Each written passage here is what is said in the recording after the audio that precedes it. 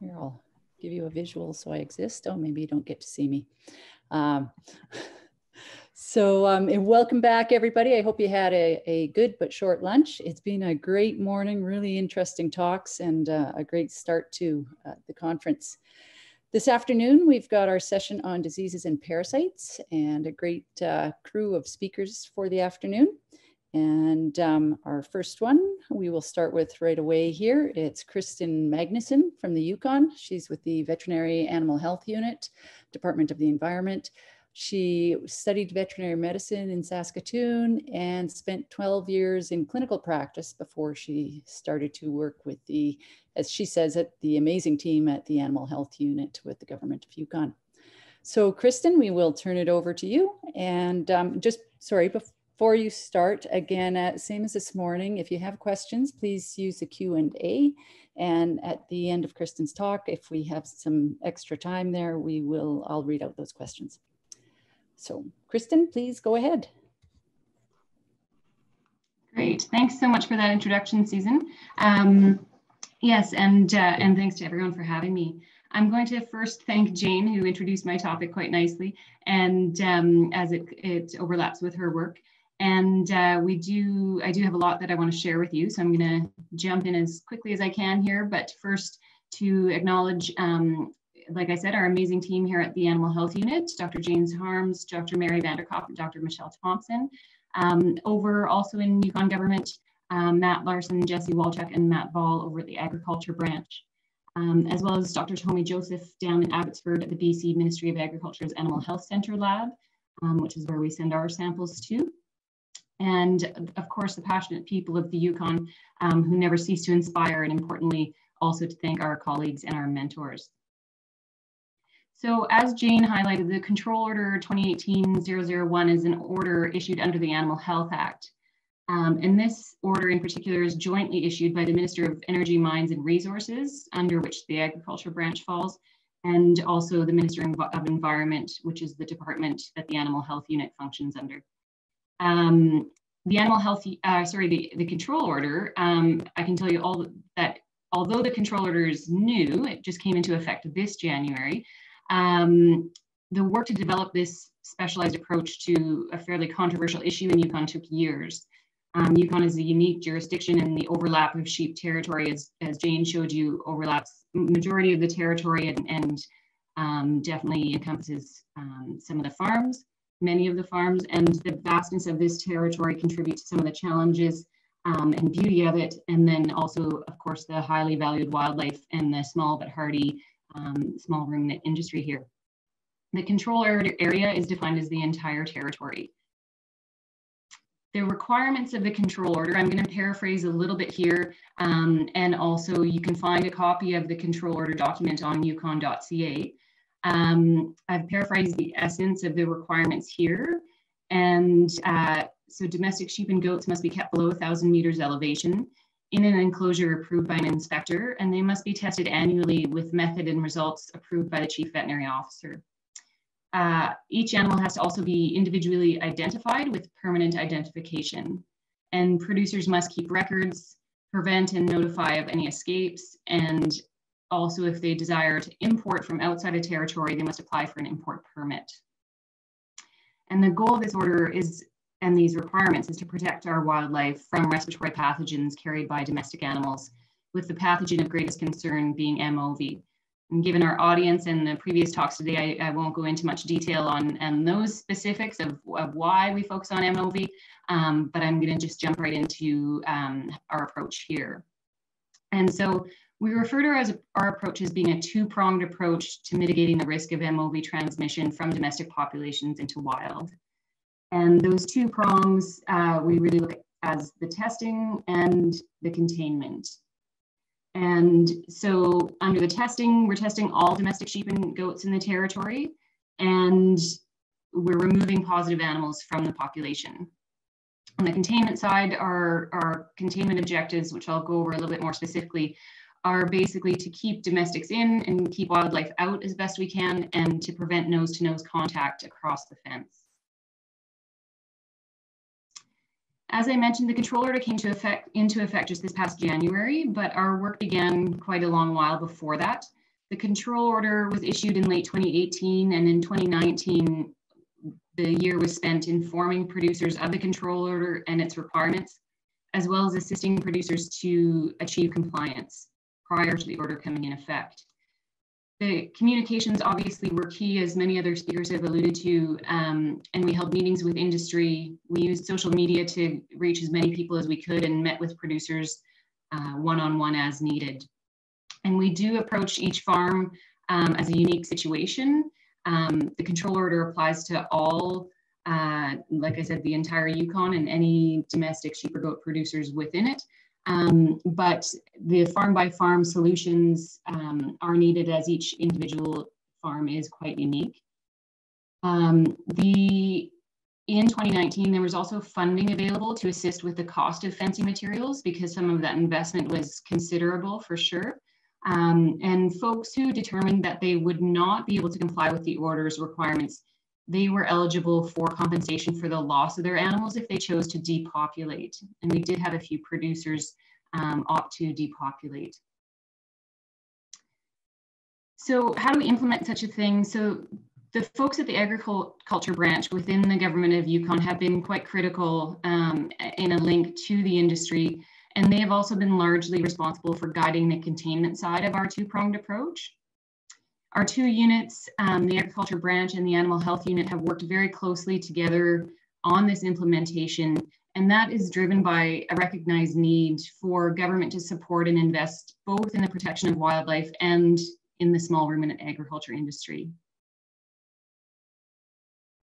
The testing and enclosure inspections or visits, visits are scheduled so that a member from the animal health unit and a member from the agriculture branch can attend the farm at the same time, especially on the initial visit.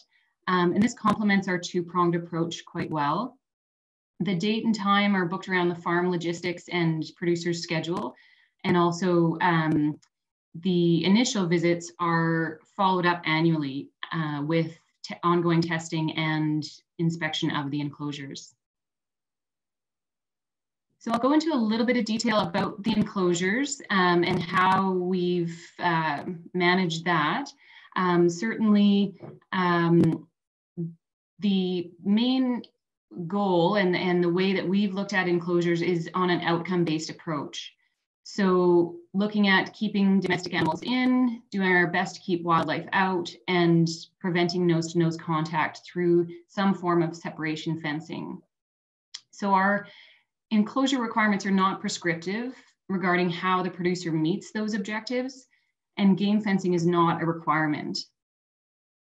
We've used a farm-by-farm approach, usually starting with a site visit, to look at where the farmer is starting at, what they've got for sort of primary containment to begin with, and then also looking at what their plans are for the property, so that containment, in some cases we've had that containment that's required for the control order also end up doubling as a good predator deterrent. So some folks have decided to fence more of their property so that they can double it up as predator deterrent for things like chicken coops and other parts of their own farming production.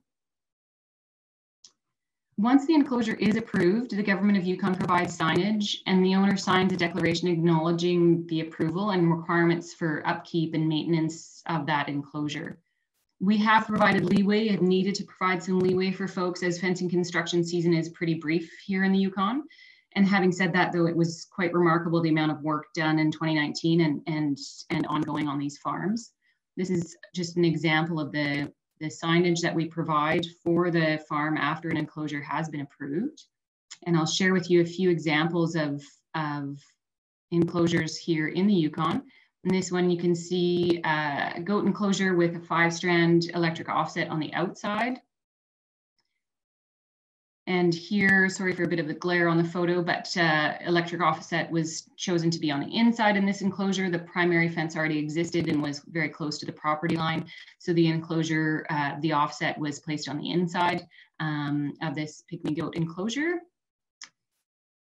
Here's an example of a smaller goat enclosure, again with a large perimeter fence around the entire property. So no use of electric in this situation, but sufficiently meeting our requirement to prevent nose-to-nose contact across the fence line. And here, just one last photo showing a solid barrier on a gate to serve as separation fencing where secondary fencing or electric offset would not really fit with the functionality of the property.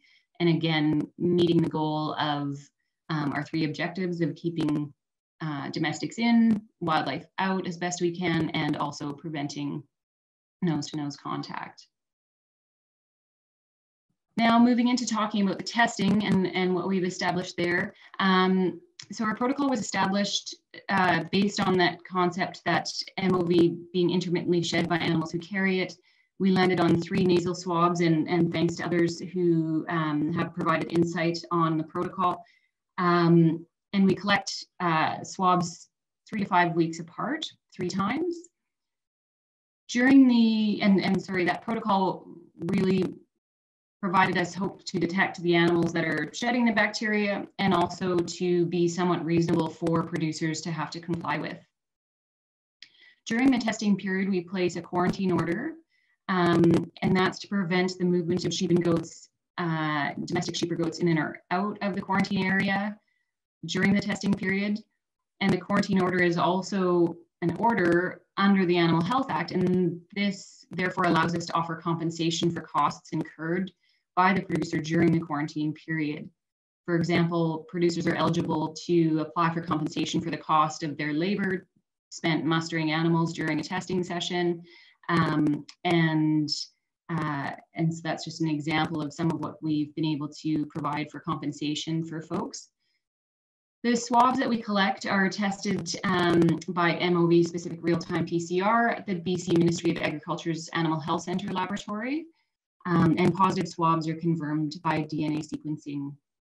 We are holding on to duplicate swabs for hopeful strain typing, which we do plan to pursue. It's in the works, and however, setting up an out-of-country contract has not been easy, and the efforts to do so are still ongoing.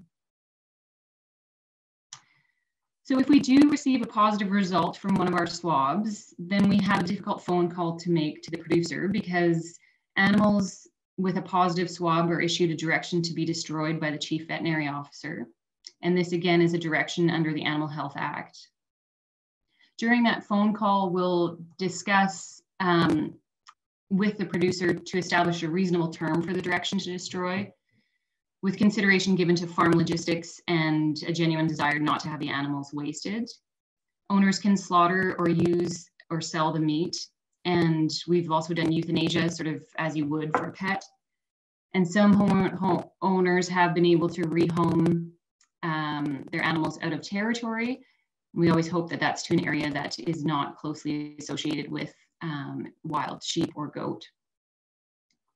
There is also compensation. So when the direction to destroy has been issued, there's compensation available for the cost of the loss of that animal.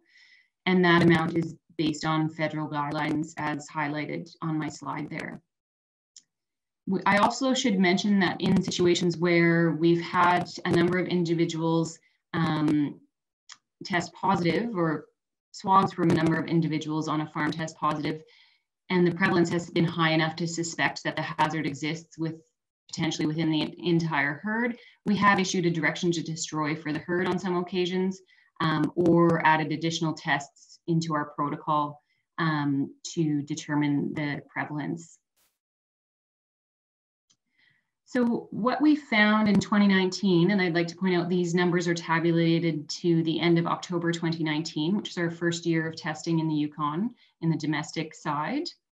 So we tested 190 domestic sheep, and 101 of those sheep tested positive, which gave us a prevalence of about 53% in our domestic sheep population. And we tested 153 domestic goats, and 23 of those tested positive for a prevalence of 15% of our domestic goat population testing positive. So in total, we had tests on 343 animals to the end of October 2019, and 124 of those tested positive So about 36 of all animals tested were positive. And I think it's important to note that most of, almost all, in fact, of the positive animals detected were asymptomatic at the time of swabbing. We did see a handful of mild symptoms, and we did have one flock of sheep with overt respiratory illness in 2019. The distribution of animals with the positive results, again, I think it's important to note that these positive results among the total population of domestics in Yukon were clustered on a relatively low number of farms. Of the 12 sheep farms tested by October 2019, 4 had positive results. And of the 19 goat farms tested, 4 had positive results. So we're looking at those groupings, which is not surprising knowing what we know about the prevalence of MOV in a herd once it's there. So on farms that did have positive results, the mean prevalence for MOV was greater than 60%. And we had found a range from the lowest being about 20% in a herd and up to 100% in one sheep flock. We also determined a risk, noted a risk with importing animals.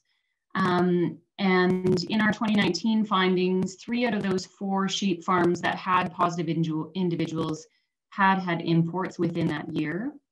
And 4 out of 4 of the goat farms had also had imports within that year. And during development of the control order, import was anticipated to be a risk, and the order does require an import permit to be issued. Now that the control order is in effect, and for the next 5 years, folks who want to import animals from outside the territory will need to apply for an import permit, which does have some conditions. And one thing that we're recommending certainly is pre-testing prior to import. It's recommended, not mandatory at this time because there are some limitations, but we are currently funding the cost to support the lab fee for those tests done outside. And we are looking at how potentially Yukon government can provide additional support. Oopsie, sorry. Concern from the industry about the difficulty of bringing in new genetics has led to discussion for ways to support perhaps also artificial insemination in the territory. Again, looking at listening to what producers are experiencing, knowing that there is quite a large impact on them with this control order, and trying to support ways to make that impact manageable for them. Compliance, one thing that's really struck me while fulfilling my role is the resilience and hard work of folks involved in the industry. We have had excellent compliance from producers across the territory. And there was definitely concern prior to the control order coming into effect that sheep and goat industry as livestock in Yukon would be ruined. However, the numbers are stable as far as we know, and we do continue to see new producers in Yukon. And I think being able to fulfill the mandate that we have to have producers in compliance with the order, but doing so with a flexible approach has really made it, has really helped in getting that compliance. Non-compliance, so certainly, you know, we do face that, and we have a policy set out for that, non-compliance is no doubt about it, that's an offense under the Animal Health Act, the way that the control order is written. And so if we do have an issue with non-compliance, you know, our first approach is just simple conversation, and then an official notification followed by an official warning of non-compliance, and you know, ensuring that the folks know that this would be an offense under the Animal Health Act, and then if needed, charges would be laid. We recently, after an investigation, have laid charges of non-compliance with the fencing requirement, and a conviction was delivered. We did in 2019, after noting the prevalence in Yukon, we were driven to seek a possible alternative to removal of positives, and thus we undertook a treatment trial, which we couldn't have done without help from Tom Besser and Helen Swansea sharing their experience and their advice. And also a big thank you here to Jane Harms and Mary Vanderkop for jumping on this opportunity and working together to make it happen in a chilly week in October of 2019. We had a flock of MOV positive sheep, and they were quarantined on farm in Yukon. We had 22 adult sheep, 1 ram among 21 ewes, and 90% of them had had positive swab results prior to treatment. We treated with subcutaneous and intranasal enrofloxacin daily for 5 days, 5 mg per kg of enro sub-Q once a day, and 0.5 mg per kg enrofloxacin in 20 mils of saline for a nasal flush each of those days as well. And there's a picture of Jane and I bundled up doing nasal flush on a lovely ewe. Our post-treatment testing, so we returned 5 days later to collect swabs initially from these animals, and our prevalence at that time had decreased to 30%, and we were feeling quite optimistic. However, when we tested again a month later, 35 days post-treatment, our prevalence had returned to 86%. And at that time, our treatment was deemed unsuccessful, and the sheep in this treatment group were directed to be destroyed. So while the control order is in effect, enclosures are approved and inspected annually, and testing continues. We are cautiously optimistic as we test flocks and herds that were tested last year, but it's definitely too early to draw conclusions. We were delayed due to COVID early this year, so we don't have as many data points as we would need to form conclusions at this time.